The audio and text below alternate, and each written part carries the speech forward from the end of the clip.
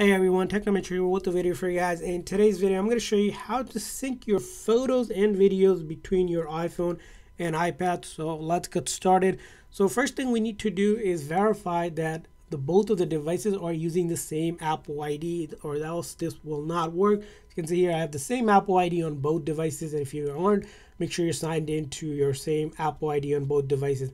Now after that, we want to verify some settings on our iPhone by first going into our settings, clicking on our Apple ID account here, and from there on we want to click on iCloud, and under iCloud where it says apps using iCloud, we want to click on photos, and we want to ensure that sync this iPhone setting is turned on. So once it's turned on, you should see the number of photos and videos in your iCloud. So once you have that setting turned on, it's time to go into our iPad and do the same exact thing, where we're going to go into our setting of our iPad, click on our Apple ID account here, click on iCloud, and then apps using iCloud, show all, and under photos here, as you can see, this one is turned on, so we need to turn on that sync.